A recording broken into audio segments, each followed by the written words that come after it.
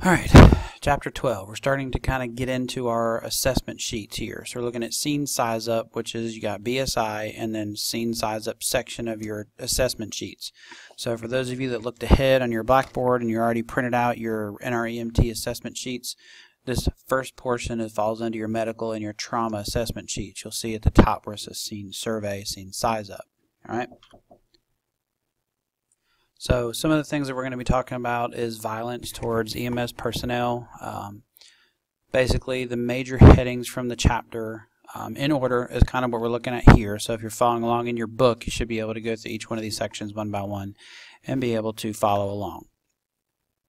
The pre-hospital setting is a very uncontrolled environment.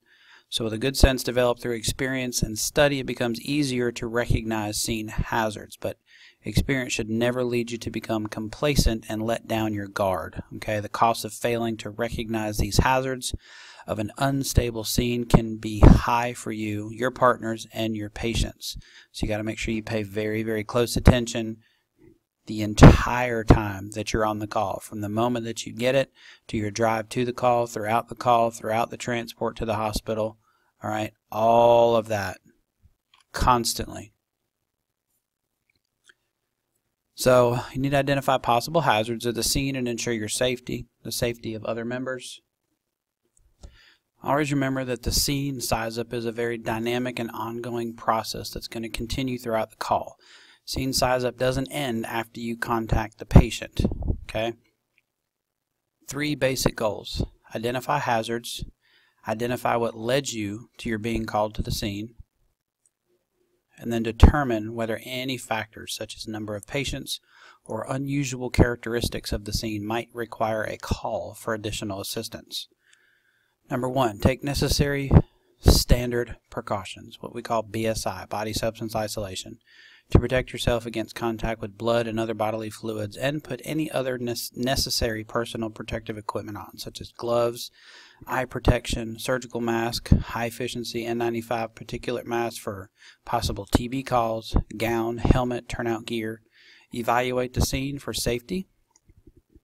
Is the scene safe? Do not enter until it's made safe. Protect yourself, your crew, your patient, and bystanders. Retreat, if necessary, till the scene becomes safe. Determine the mechanism of injury. Is the patient injured, a trauma patient, or ill, a medical patient? Okay? Or injured at all. Determine the mechanism of injury for a trauma and nature of illness for a medical. And is the MOI or NOI unknown at this time and unable to be determined until further assessment is done? Determine the number of patients that you have. Determine the need for additional resources, additional EMS units, possibly law enforcement, fire, hazmat team for chemical or biological threats. Do we need special rescue teams such as swift water, high angle, surgical, emergency rescue team, or any specialized research and extrication teams for a structural collapse? In a recent study published in Pre-Hospital Emergency Care, the authors found that 69% of EMS personnel studied had experienced some form of violence over the preceding 12 months while providing EMS care. Verbal abuse was the most common, 67%, okay, compared to physical violence of 43%. All right, the types of physical violence include punching, slapping, or scratching, spitting, biting, being struck with an object, stabbing or attempted stabbing, and shooting or attempted shooting. This is why it's important that you don't enter a safe until it's safe. Gloves are considered standard protective equipment, so wear examination gloves for every patient you suspect. We have them here in the building for you to use with every lab, and every truck has them on. So be sure before you go on service, you have an appropriate fitting glove. All right. The extent of standard precautions used to the application of other personal protective equipment varies depending on the suspected pathogen, anticipated exposure to blood or other bodily fluids. Some protective equipment that is needed, all right, in the hazardous zone may not be necessary outside of that area. For example, a firefighter will wear full protective equipment to enter the burning structure to rescue a patient. The firefighter still wearing full protective equipment may deliver the patient to you in a staged area well away from the danger from the structure fire. And because you are working in a safe and protected environment, not an immediate hazard zone, it's not necessary to wear the same full protective equipment.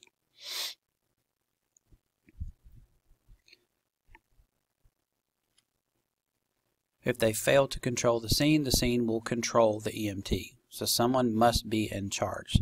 That someone might become the patient, a family member, or a crowd of bystanders, and the EMT fails to take charge. Sleeplessness, preoccupation with other problems, apathy, or overconfidence can lead an EMT to a shortcut to ignore the principles of scene safety. Don't let this happen to you. The consequences can be costly for patient, your partners, and yourself.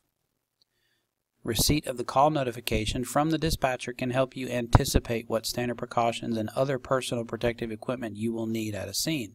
So be aware of callers at times may deliberately give inaccurate information. For example, a caller may report chest pain when the problem is a stabbing or a gunshot wound.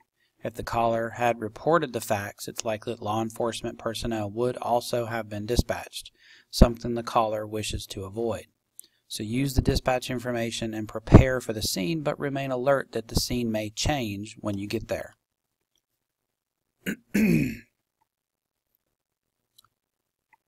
Angry, hostile patients, hazardous materials, infectious disease, crime scenes, down power lines. At any time during the scene size-up, it may be necessary to recognize your own limitations and call for additional resources or specifically trained personnel to deal with the situation or rescue environment that beyond your training. At any time during the scene, you may be necessary to recognize your own limitations and call for additional resources. Any injured or helpless EMT can't provide emergency care to a patient, so paying attention to that and resources may be diverted from the patient to the injured EMT, risking further compromise to the patient. So you must always be vigilant of your scene, carefully and determine whether it is safe to approach the patient. This determination has to be made on all responses. Managing patients at crash scenes or on roadways or highways places the EMT at extreme risk of being struck by moving traffic. Take an extra precaution at crime scenes, suspected crime scenes, and scenes involving volatile crowd situations. Wait for the arrival of police. If a scene turns threatening, retreat and wait for the police. These scenes often include domestic violence calls. Be sure to bring your portable radio on every single call that you go when you leave the ambulance, so you can contact dispatch or medical direction from the scene for needed resources. At a crash scene, attention is always drawn naturally and immediately to the patients. This may put the EMT at considerable risk if the crash scene isn't properly controlled and safety precautions haven't been taken. So you got to think. You got a car, you got a broken telephone pole, you have some down power lines possibly. So you see how far away that they're staged to be sure. You want power company called in on this to make sure. This may put the EMT at considerable risk if the crash scene isn't properly controlled. Scenes that involve highly visible incidents such as tanker spills, pipelines, heavy smoke conditions. These are going to require highly specialized teams with more highly sophisticated and proper equipment than you have. So make sure you don't expose yourself to things like this until the proper people have come in to assess the situation. Crime scenes require special measurements to ensure that personal protection of the EMT. Some rescue scenes require specialized training and equipment. The EMT must be prepared to call on additional specialized resources to ensure not only his own well-being, but also the successful rescue of the patient. Does jagged metal or broken glass pose a threat? Can such material be avoided? Are there any undeployed airbags? Is fuel leaking? Is there an ignition source? Is there a fire? If rescue is possible, don't approach a burning vehicle directly from the front or the rear, where fire or explosion hazards are greatest, but from the side. Another serious threat to emergency medical or other rescue personnel at a crash scene is moving traffic. There are many well-documented incidents of EMTs being killed or severely injured by vehicles crashing into other emergency vehicles and emergency vehicles at a crash scene on a highway or roadway. Many well-documented incidents many. So make sure that you wear something that's highly visible. Make sure the vehicles are parked in a way in such that it protects you from collision. Using flares is important. Don't jump highway dividers to provide emergency care while leaving yourself exposed to moving traffic. All right? Reduce any unnecessary scene lighting that may distract or impair visibility on oncoming traffic. And you must always remain alert and take on many precautions as possible, necessary to make sure that you're not at risk being struck by moving traffic. Wear some sort of a certified reflective safety vest at the crash scene to make yourself highly visible, both day and night. Okay, you have to be prepared to call on additional specialized resources to ensure not only their own well-being, but also the successful rescue of a patient. Don't try to rescue a patient that needs higher level of skills than what you are trained to. The presence of ice can complicate any scene, making what would normally be a simple rescue hazardous. Avoid walking onto frozen ponds, lakes, or other bodies of water if you don't have the proper training. You're going to hurt yourself and then in turn injure the patient further. Okay, drownings, common reasons for dispatch of EMT team, but water can also be a factor in other types of calls. Always proceed with caution in situations where water is a factor. Rescue in moving water, such as rivers, streams, or creeks, presents the problems of open water rescue, but further complicates it because of the force of the current. So often a current makes swimming difficult or impossible sometimes. So patients and rescuers alike can easily be swept away even in shallow water. Never wade or walk into moving water in an attempt to rescue without adequate training and equipment. If an EMT's duty is to ensure the adequate numbers of appropriately trained and equipped personnel are summoned, if necessary, collapses and cave-ins such as buildings or construction sites, storage tanks and vats regardless of the contents, silos, bins at risk for suffocation hazards regardless of the contents, farm equipment such as combines or corn pickers or augers. All right, some special situations that EMTs might frequently encounter include those described. All right, victims of illness or injury may be encountered on unstable surfaces or slopes. All right, they create a hazard. Access to the patient in such circumstances may require the use of ropes. If you're not trained in the proper use of these ropes, in such situations, summon or wait for a trained rescue crew. Remember to secure the patient to the hillside to prevent him from sliding downslope during assessment, treatment, or stabilization. Be sure that vehicles have gone over embankments have been secured to prevent them from sliding, carrying occupants and EMS personnel away, and beware of loose rocks that may be knocked down to your position by rescuers above. Drownings are big common reasons of an EMT team, but water can also be a factor in other types of calls. All right, so be cautious in these situations. Swimming pools present a major challenge for rescue of a patient. The patient will be visible, but to the EMT who's untrained in water rescue, retrieving the patient will be difficult and should never be attempted alone. The EMT's partner should be close at hand to lend assistance.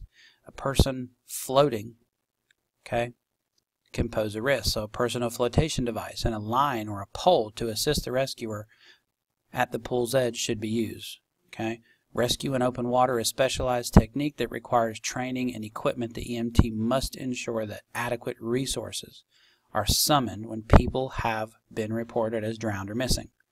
Rescue in moving water presents the problems of open water further complicated by the force of the current, as discussed before. So patients and rescuers alike can easily be swept away. You have to be alert to possible presence of toxic substances or areas of low oxygen during the scene size-up. So some scenes, such as a crash involving a tanker truck, will present obvious hazards. At other scenes, the hazard may not be as obvious. For example, a call to aid someone who fell in their kitchen might present a toxic hazard. During the fall, the person knocked over a spilled bleach and ammonia. The combination of the two creates a chloramine gas, a lung irritant.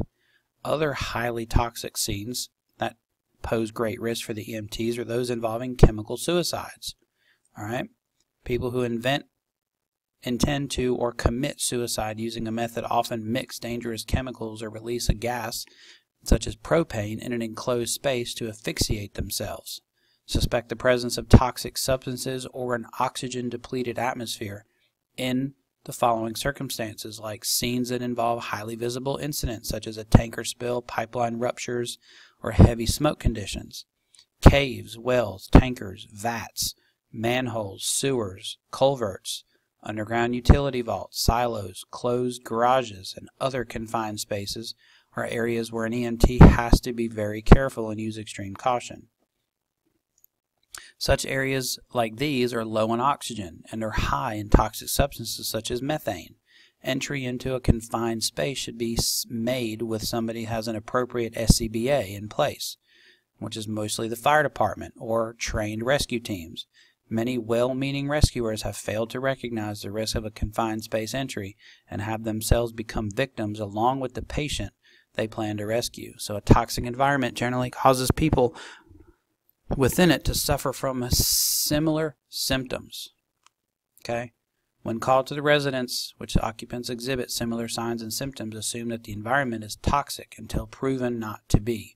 Faulty furnaces can cause such problems in the winter, but a blocked flue on a gas hot water tank can produce the same problem in a closed, air-conditioned residence at the peak of summer. Heat sources, cooking devices, bottles or containers, tubing, and other drug-making paraphernalia are also commonly found in these labs. You must be alert to the possibility of encountering such situations on every single call. If you're not trained to make the environment safe in such situations, you must contact specialized rescue or fire units who can. There will be times when you are sent to scenes at which no crime has been reported, but where you suspect that a crime might be involved.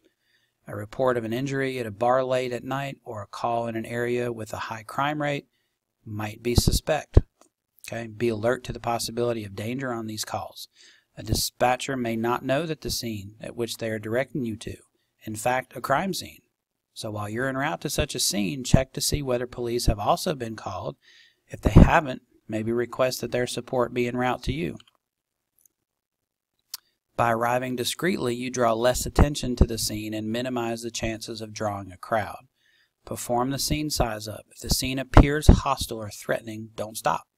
Drive on and away for police backup. It's very important to park 2 or 3 houses away from the scene, giving you more opportunity to study the whole area before becoming involved. Especially at crime scenes in which guns might be involved, parking in such a position will usually put you outside the killing zone, the area which is controlled by the hostile fire. However, if someone inside the house has a gun and an area about 120 degrees in front of the house is at least partially exposed to fire. So the area can be much larger depending on the location of the house. And the killing zone isn't static and is always subject to change. Okay, is this scene chaotic? If so, don't allow yourself to be pulled into the chaos. Is the scene hysterical? Again, don't be pulled in. Does the crowd seem hostile to your presence? If it does, your options include retreating until appropriate backup arrives or taking the patient and leaving. Got to be alert to the possibility of the scene could suddenly turn dangerous. Okay, be prepared to retreat if it does.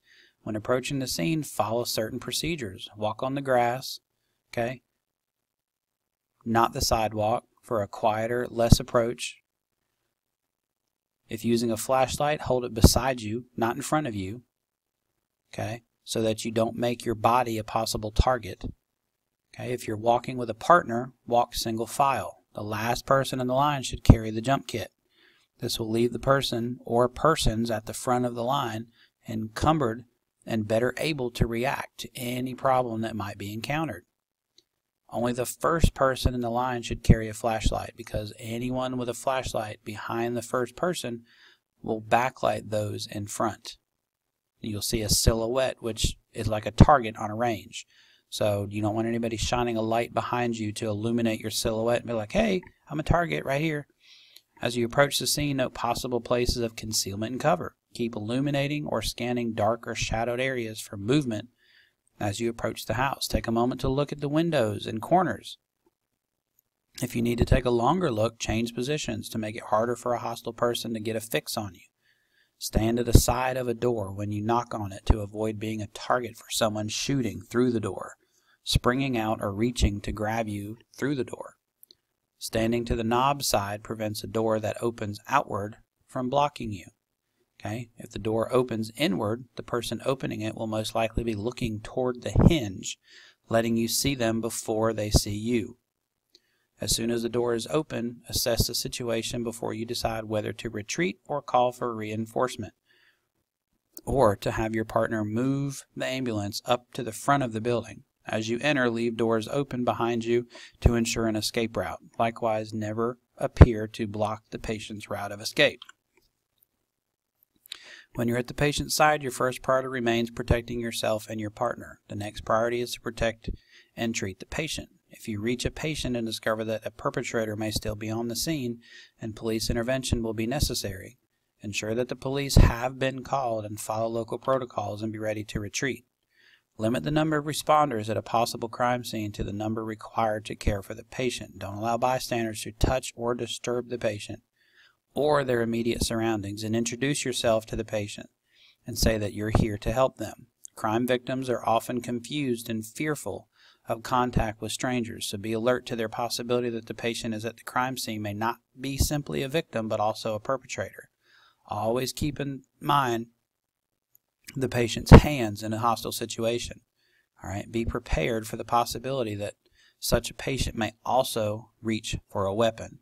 If possible, have one EMT keep a constant watch on the bystanders and the surrounding area while you work on the patient to alert you if a scene begins to turn dangerous. Work together as a team. Remember, as you work on the patient, that your task is to render medical assistance and to save their life, not to aid in solving a crime. Be as considerate of the police requests as possible, but keep in mind your primary task, which is medical care and treatment of that patient. Where appropriate, assist police in collecting and recording anything on the patient, such as blood, hair, seminal fluid, gunpowder residue, or clothing fibers, and follow your local protocols. Take extreme care not to disturb the evidence that's not directly on the patient's body, such as footprints, soil, broken glass, tire tracks, and so on. Never touch or move suspected weapons unless it's necessary for treating the patient's injuries. Many guns found are loaded and extremely dangerous to handle because of the possibility of accidental discharge. Such a gun in the hands of an untrained person could pose an extreme hazard to you, your partner, the patient, and other bystanders.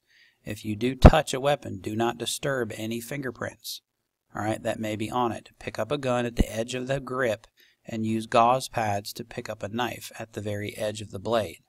Wear gloves the entire time on your scene to avoid leaving your fingerprints at the scene. If you need to tear or cut away clothing to expose a wound, make sure you don't cut through bullet holes or knife slashes in the clothing. Keep the clothing and submit it as evidence to the police. If possible, one EMT can keep a constant watch on the bystander and the surrounding area while you work on the patient and alert if you have a scene that turns dangerous. If the patient was strangled or tied with a rope or other material, cut at the point away from the knot instead of untying it. The knot can be used as evidence and may help identify the perpetrator, and if the patient is responsive, do not burden them with questioning about the crime. That's not your job. Again, we're there to treat the patient, not solve a crime. Realize that the patient will probably show extremes of emotion and be prepared to handle them. Document who's at the crime scene when you arrive. If a patient is obviously dead when you arrive, do nothing and disturb nothing. Summon the police if they haven't already been called and wait for their arrival. However, remember that you must provide basic life support and other appropriate care as you would for any patient, unless injuries are so extreme or the patient has obviously been dead for so long that resuscitation is out of the question. Using a flashlight, hold it beside you, not in front of you, so that you don't make yourself a target, such as you see here. Make the person in front hold the flashlight. The person in the back, like discussed before, hold the bag. This allows the person in front to handle situations up front and first. If you're walking with a partner, walk single file. If you're approaching a door, notice that both of them are standing to the side of the door. Most people generally, when they knock, they stand in front of the door. Somebody who wants to do harm will shoot through the door knowing that somebody's standing directly on the other side. So don't make yourself a target. So some scenes, alcohol, drugs may be involved. So your eyes can require several minutes to adjust from a bright to low light.